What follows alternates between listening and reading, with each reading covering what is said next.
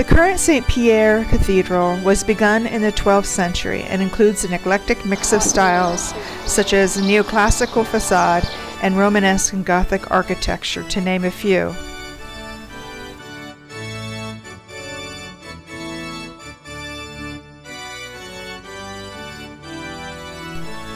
It is best known as the adopted home church of John Calvin, who preached here from 1536 to 1564.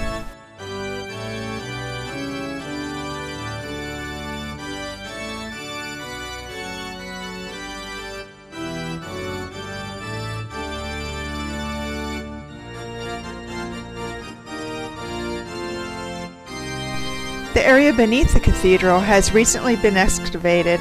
It dates back to the 4th century during the Roman Empire. In fact, 2 4th century sanctuaries were found. They can be viewed by paying an €8 entrance fee.